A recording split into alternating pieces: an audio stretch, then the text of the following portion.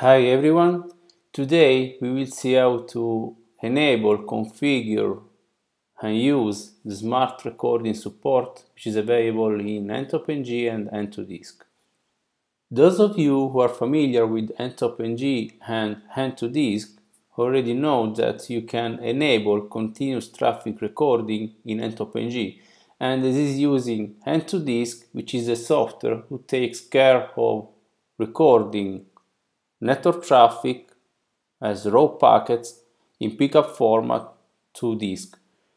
This happens continuously using a time window like a camera, so the traffic is continuously recorded to disk, and when the disk size is reached, then the oldest traffic is deleted to make room for the new traffic.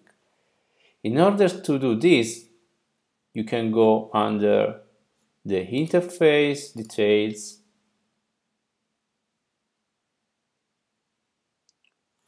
select the traffic recording icon, and enable the continuous traffic recording. Here you can select what is the maximum space on disk that you want to use for pickup data. You can apply a BPF filter, and this is where the pickup files will be recorded. After this, you just save the settings and this will enable the service. This will allow you to go, for instance, to the interface chart,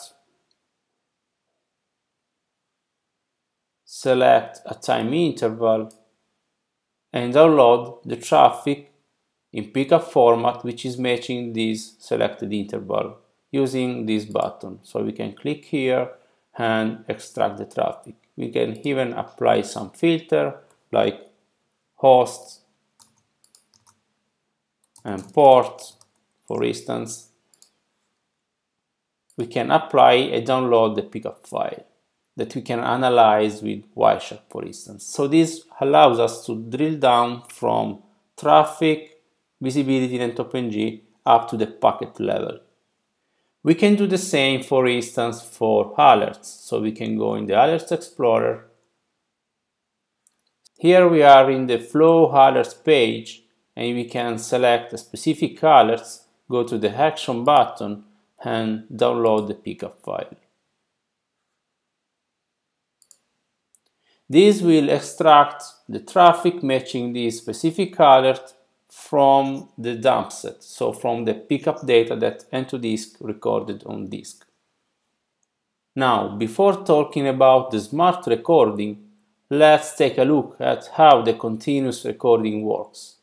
So in essence, here we have n2disk, which is receiving traffic from a network interface coming from a mirror port of a switch, a span port, or a tap, for instance, and continuously dumping this traffic to disk. This is implemented by using a window that allows us to handle the data retention. Let's see how this works.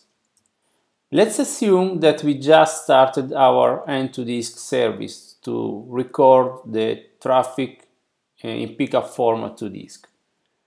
So here the data is coming, is flowing, so n2disk is dumping the data to disk. More data is coming, so we are starting creating pickup files on disk, filling the disk. At some point, n2disk reaches the maximum window size that we configured, so the maximum space to be used on disk that we configured, for instance, through ntopng. What happens is that if more data is coming, then the oldest data is deleted to make room for the new data. So this window is a sliding window which is moving forward. Now let's assume that we have some event that ntopng detected. For instance, the flow alert that we have seen before. If we want to drill down in ntopng and download the pickup data matching this event, we can use the user interface as we have seen, and we can download the data. This data is extracted from disk, and we have pickup data available on disk, so we can extract the data and analyze it with Wireshark. Now, we have seen that this is a sliding window, so after some time, this can be minutes, hours, days, depending on the data retention allowed by our disk, the disk size versus the traffic rate, this data may be no longer available. So at the time that we analyze the traffic with ntopng and we want to drill down and download the pickup, it may be that the pickup data for the event that we are analyzing is no longer available. Now let's talk about the smart recording. With the smart recording, we wanted to change a little bit the architecture, splitting the storage into two levels. A first level storage that we call cache and a second level storage that we call the archive.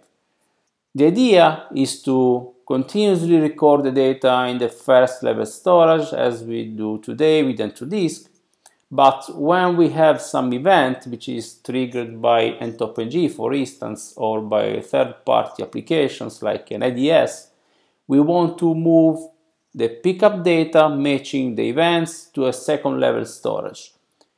The second level storage can have a much higher retention, much bigger window, because the traffic, the pickup data matching the events will require much less disk than the total traffic.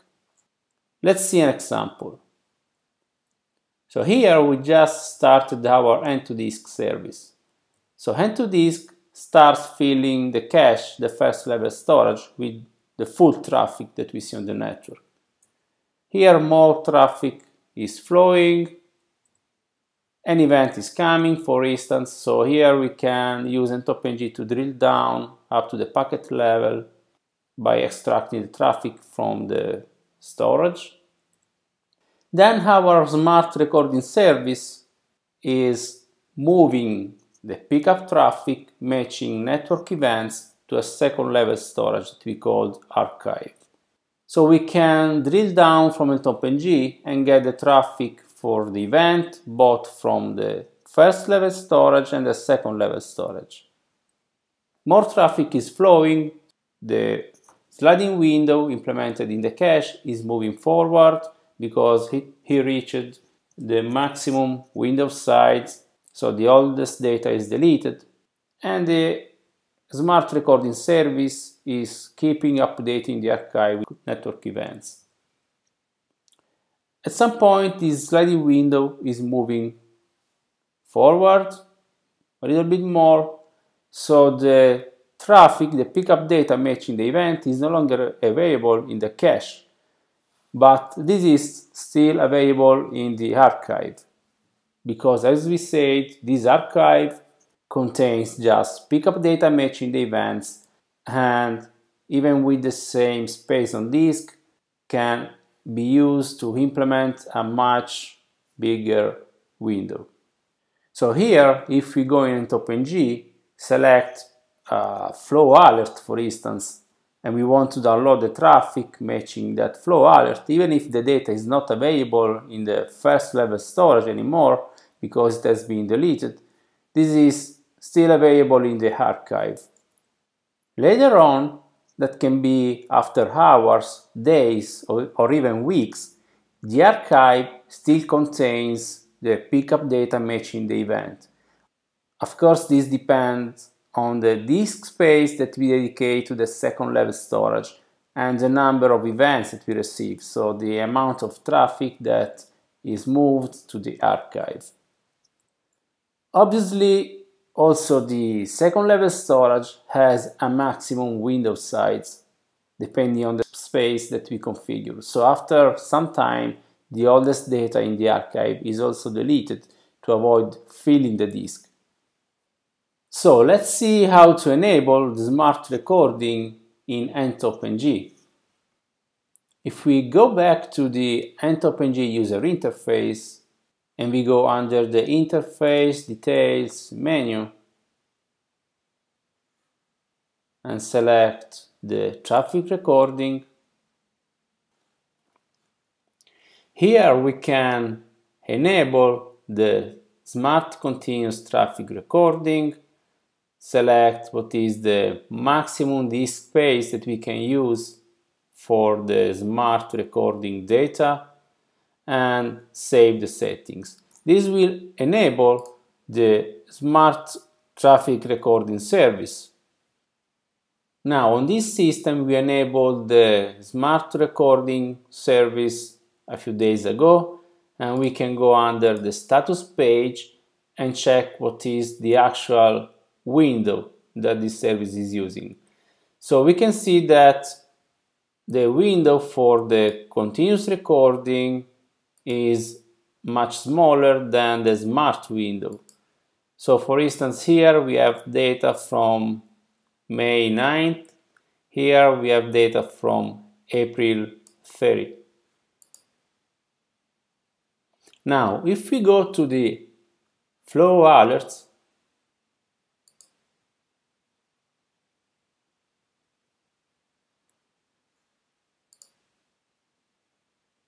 if we select, for instance, as time interval yesterday, which is out of the traffic recording window, but it's still inside the smart traffic recording window, we will see that we are still able to download pickup traffic matching network events, because the smart recording is keeping the data for the events.